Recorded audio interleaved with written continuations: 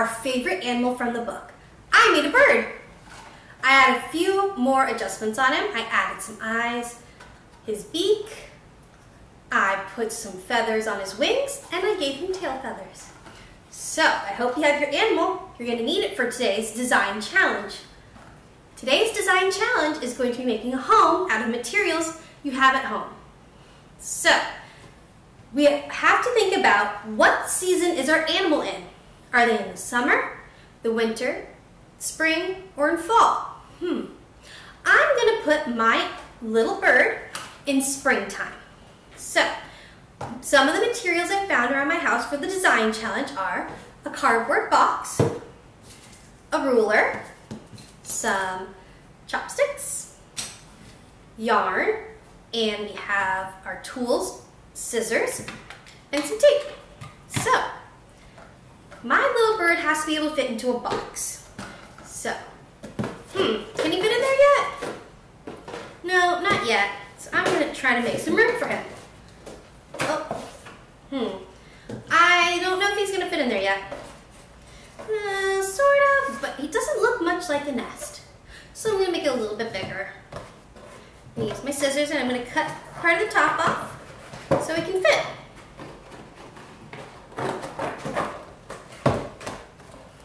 Remember, when you're using scissors, always have an adult around.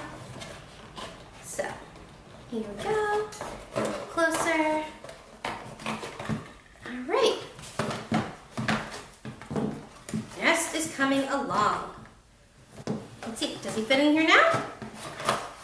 Perfect. All right, so I'm going to add some chopsticks so it looks a little bit more like a nest. So we're going to decorate them around.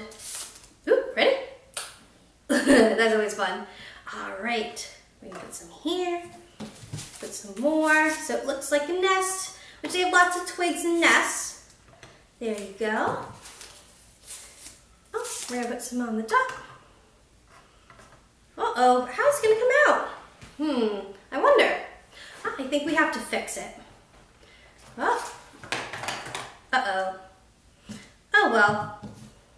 I'm going to fix the box a little bit. Trim it up. And then we're going to try again. Remember, if it doesn't work the first time, that's okay. Give it another try.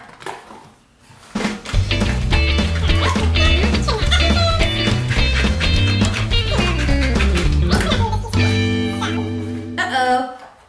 The sides are all apart. So I'm going to use my tape. I'm going to tape the sides together. Make sure it stays together. So the little bird stays inside its nest.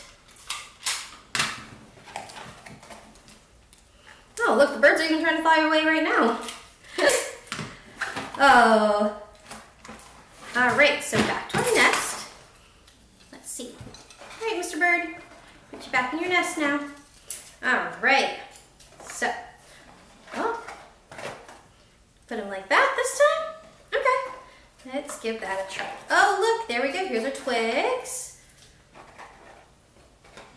Here we go. Get some of that going in the back. Uh-oh. Well, sometimes ideas don't work. We have to try again. All right. Maybe we can stand some up. Up. I'm even going to put my ruler back here, help him out. So, I think it needs a little bit of yarn so he's comfy.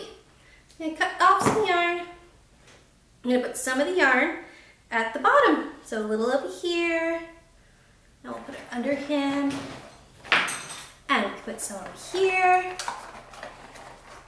Oh, I think it's looking like a good old nest. We got two chopsticks that tried to run away. So, here we go. So, there you go, my friends. We have created a nest for our bird out of things we have found around our house. Design challenge activity. What kind of shelter or home would your animal need in winter, spring, summer, or fall? Choose one season and build a shelter for your animal based on the weather of that season. Post a picture of your shelter on Seesaw.